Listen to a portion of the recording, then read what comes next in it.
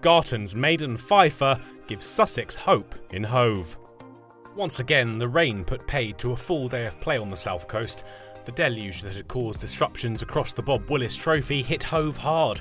The home side reached an early stumps at 155 for 6, Essex's bowlers on top on a difficult day for batting. The visitors would be hunting wickets at the resumption of play, chasing the win that would see them solidify their grip on top spot in the South Group. And they'd make the early breakthrough they were looking for. Jamie Porter came round the wicket and found the edge, George Garton gone for 18. Stuart Meaker looked to add some attacking impetus, driving Harmer down the ground for 4. But that would be a brief act of defiance. Jamie Porter struck, his 5th wicket courtesy of a fine catch from Simon Harmer in the slips. Sussex were closing in on 200, but losing wickets quickly. Thomason got them close, but he'd become the 9th man to depart. An instinctive grab from Sir Alistair Cook handed Harmer his 3rd of the innings. Cook would have a hand in the final wicket too. His catch in the slips off Beard saw Claydon depart for 1. Sussex were all out for 194, 6 runs shy of a batting bonus point. But if the group leaders thought they'd stamped their authority on the game, they'd soon be disappointed. Mitch Claydon bowled Nick Brown just 5 balls into the innings, 1 stump left in the ground. Essex had added 15 runs to the total when Sussex found another wicket. Youth in the spotlight as Wesley was caught impressively at square leg by 19-year-old Tom Clark off the bowling of 18-year-old Henry Crocombe.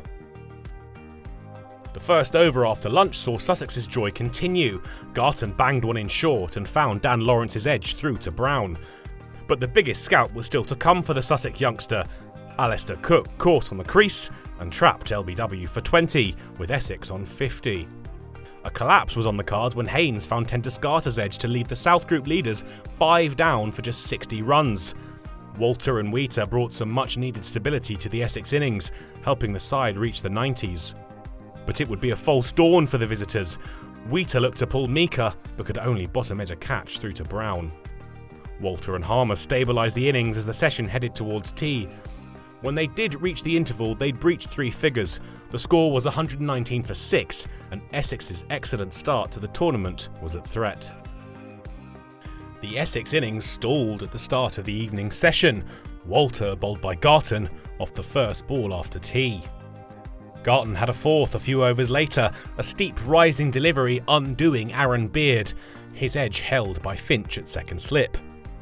Claydon saw the back of Harmer, leg before for 17.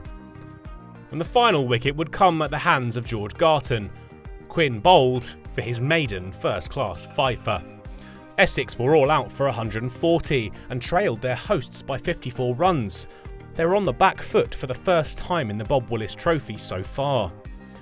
Batting had been difficult throughout the match and remained so when Sussex started their second innings. Porter once again popped up with an early wicket, Haynes out for 6. Phil Salt and Harry Finch put together a solid partnership in what remained of the evening session. Their batting brought up the 50 for the home side and took the lead into triple figures. But Finch fell to the last ball of the day, strangled down the leg side by Beard. They reached the close of play at 57 for 2, 111 ahead of Essex, and hopes of a potential victory somewhat boosted. But Essex will do their utmost to avoid defeat. Their solid start to the Bob Willis Trophy has come under scrutiny for the first time in the sea air in Hove. The final day should be a fascinating climax to this disrupted game.